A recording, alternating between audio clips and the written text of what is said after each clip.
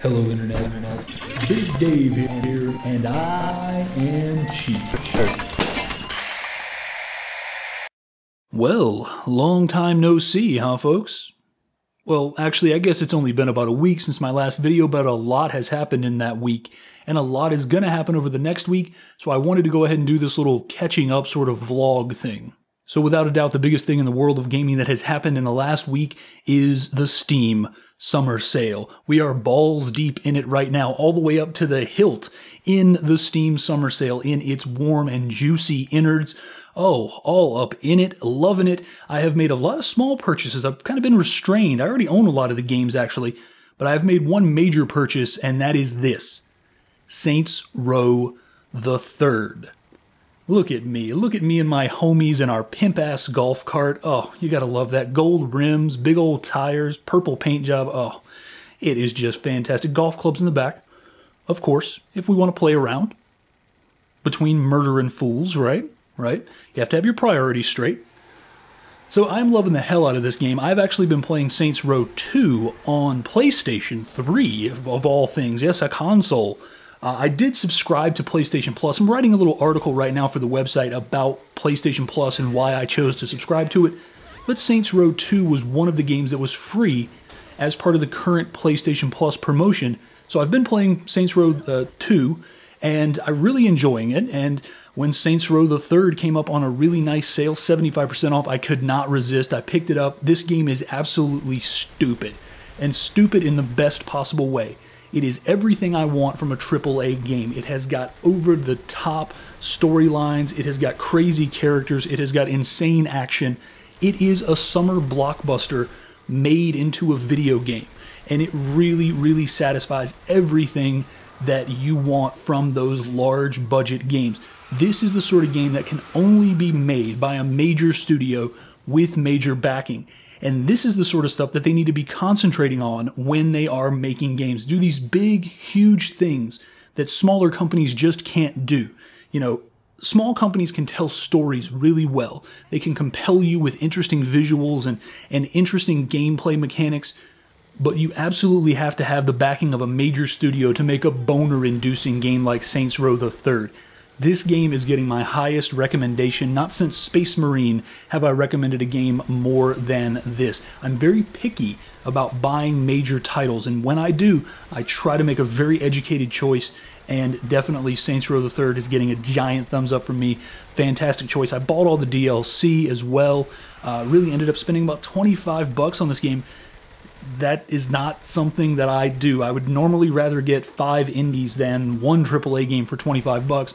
But this was definitely a smart move. Loving the game, absolutely loving it. You'll see some action from that game on your screen for the rest of the video. So if any of you guys follow me on Twitter or whatnot, you may know that it's a bit of a sad time here in Big Dave land because I've sent my wife and son off to Chicago for 2 weeks, and honestly, it's kind of hard. It's really difficult. You don't understand, I guess, when you're younger, how much you change when you have a family. I mean, you know, if you have a family that you really love and you're really dedicated to, it changes you in ways that I can't even describe. And I never really understood the love that my mother had for me and the devotion that she had for me, wanting the best and doing all the things that she did to make sure that I had the best that she could possibly offer until I had my son. And it's an amazing thing to have a child and to understand what that means. And you can't really verbalize what that means, but when you have one, you kind of know. Those of you out there with kids, I mean, you understand that the absolute mind-blowing experience that it is having one, and being away from him for 2 weeks is so tough. It's only been a few days now, but that first day when I came back from dropping him off at the airport, I was wiped. I was really emotionally drained. So it's going to be an interesting couple of weeks. I have some time off scattered in there. I'm not going to make any promises about what I'm going to do with the time off in terms of video content. I will say that a pie-in-the-sky idea would be that I put out a video every day for a week. I will have some time off between Wednesday and Wednesday. So basically I will have Wednesday to Wednesday off from work. So, you know, in a pie-in-the-sky kind of world, I would say well, I'm going to put out a video every week, and it's going to be great, and it's going to drive my subscription numbers up and my views up, and I'm going to become YouTube famous. But that doesn't really matter. That's not going to be my priority. My priority is going to be enjoying myself and playing games, and if that translates into making videos, super thumbs up. So all I'm going to promise you is the normal content you would get on a regular week here at Big Dave is Cheap. So that's a couple of videos and a free-to-play Friday. That's pretty much what I'm going to offer you, and maybe you'll get a sweet, sweet bonus on top of that. So yeah, basically I'm being super stingy with my time off. I'm hoarding it all for myself, but I want to make sure that I make good use of it. And so to that end, I want to sort of make a list of some things that I'm going to do, a public list that I can keep up to date and let you guys know, here's some things I'm going to do, and then when I do them, we can all cheer me and my awesomeness for having done fun things on my vacation.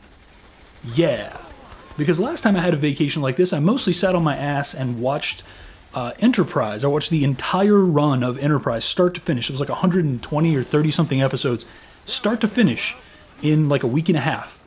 I was watching like 10 episodes a day of Enterprise, and it was really, really sad. I did find, I picked a vacation show for this vacation as well. I'm watching Flashpoint, if you've ever heard of Flashpoint. I'd never really heard of it. I've heard Day 9 talk about it. I've heard a few other people talk about it. It seemed cool. I've been watching it. It's pretty interesting. I do enjoy it so far. I'm about 5 or 6 episodes in, and yeah, thumbs up, you know? It's not too bad. I was going to try to watch Fringe, which I've heard good things about, but it doesn't appear to be on Netflix, so whatever. I'm watching Flashpoint. So, let's get to that list, shall we? In no particular order. Number 1, play Braid.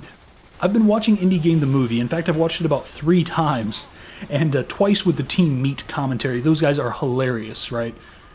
And it reminded me that I never finished Braid, because Jonathan Blow, the creator of Braid, is sort of in the movie, and he's a freaky weird kind of guy, but he's my freaky weird kind of guy. Like, he's kind of this cool, really intellectual, contemplative sort of guy, and he's an interesting cat, and I really want to play that game. I've started Braid several times over the last year and a half or so, year or so, and I've never managed to finish it. I'll get into it, maybe get 30 minutes into it, I'll stop playing for whatever reason, and then I'll never come back to it.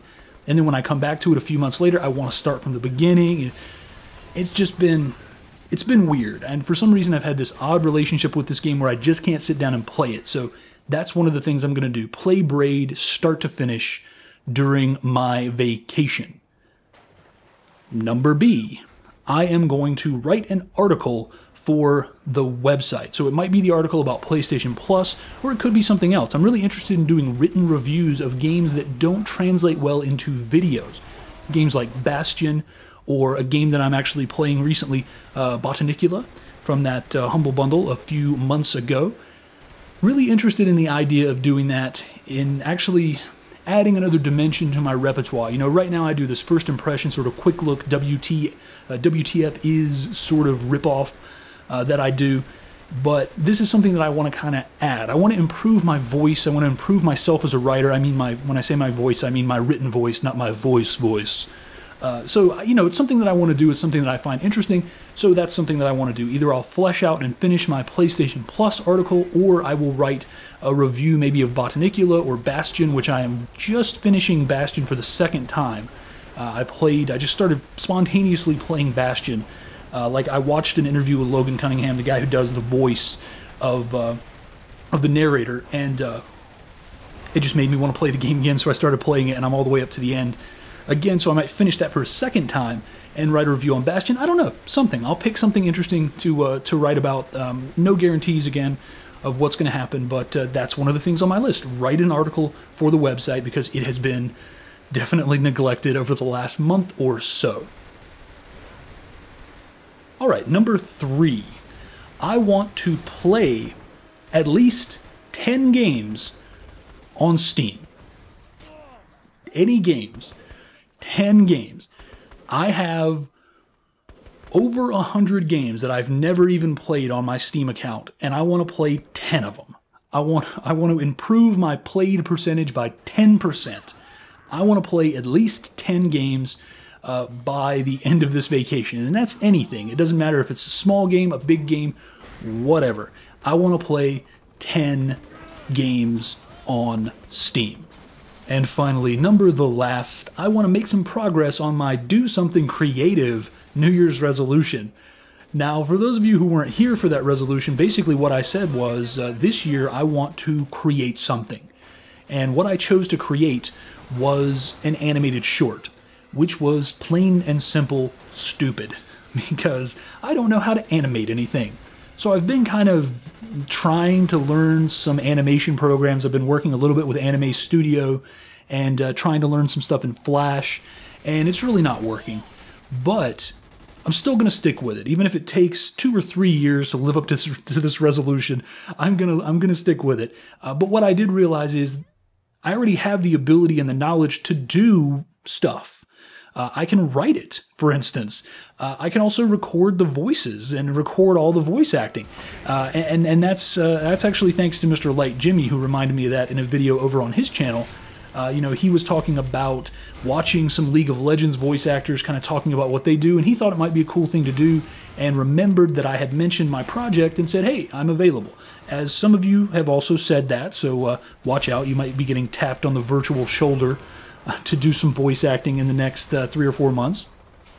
But basically, during my time off, the actual thing that's going on my list is to finish fleshing out my character designs, both on the page and in written form and in visual form. So to finish the actual character design and to finish writing them and fleshing them out as characters with their bios and their histories and everything. So get that sort of character design out of the way.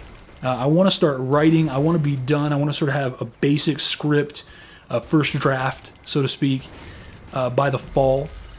And at that point, I can start, you know, offering out roles to people or looking for folks who might want to record some lines and you know, just really kind of put it out there and let people sort of read bits and pieces of it and start refining it as a creative exercise. So it's really exciting to sort of be reinvigorated, and I have been over the last month or so.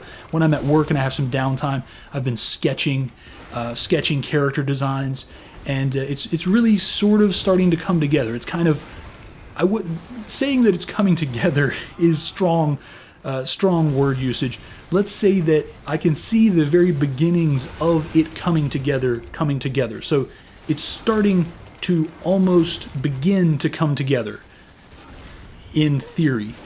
So that's it for me, guys. I'm done. Interesting week and a half or 2 coming up while my family is away. You might get some bonus content. I will make another video in about a week to update you on the goings-on in Big Dave's world. That is, how am I doing on the list and how have I been faring during the Steam sale. I might make something around the 23rd, around the last day of the sale, to let you guys kind of know my haul, so to speak. So get out there, buy, spend your money, empty your pockets, charge up your credit cards. It is the Steam summer sale. This thing only comes around twice a year. Well, the summer sale comes around once a year because there's only one summer in a year, if you guys didn't know that.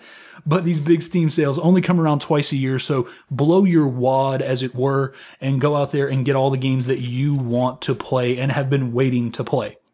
All right, guys, I have been Big Dave, and until next time, take it easy.